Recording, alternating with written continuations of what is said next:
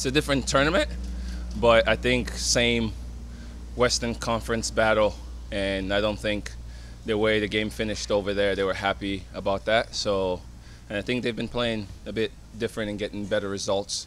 So I'm sure they're thinking the same, come in here, come into our house and, make it difficult on us and try to get something away from it. But, we have to stay focused. We know it's the round of 32. It's win and move on, and definitely we want to continue our journey in this tournament. We'll take a question from those on Zoom. Let's start with Josh Gross. Hey Kai, how are you? Hi Josh. What's up, bud? So is there any noticeable difference from a knockout match to a group stage match to a league match? Something that players take into knockout matches that mentally you have to prepare for in a different way? Yes, definitely. I mean, it's one of those where, like the way the game finished in Austin the last time, we would have went to penalties. It's not just trying to say, "Oh, close it out," get a point from it. So definitely, coming in here being a knockout match, you want to make sure you're moving on to the next round. That's one, but you want to make sure that you're staying compact, tight.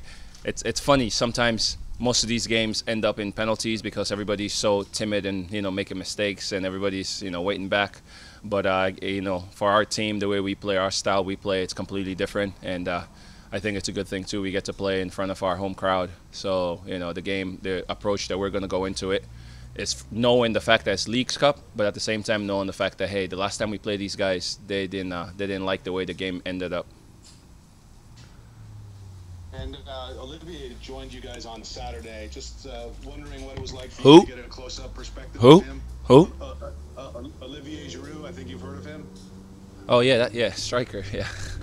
Yeah, striker guy. Joking. Up close perspective for you. Yeah. What have you seen, and what do you think of him? Just the fact that I'm not the oldest, fittest guy on the team anymore. Somebody else comes in here that looks super fit. So a lot of respect for his career, a lot of respect for everything he's done, but super positive. He comes in and it's not looking like he hasn't been here. It looks like he's met almost everybody before. It's not one of those where everybody's trying to introduce themselves to him. I don't know. He did his homework too. He studied everybody's names. He knows everyone, and he's blending in nicely. Did he let you know that he was excited to be on the same team as the second leading scorer in MLS history? I know. I'm going to have to ask him that right after this interview. Actually, he never mentioned it, but I'm going to have to ask him that. All right. You can fill us in afterwards. I appreciate your time. Thank you.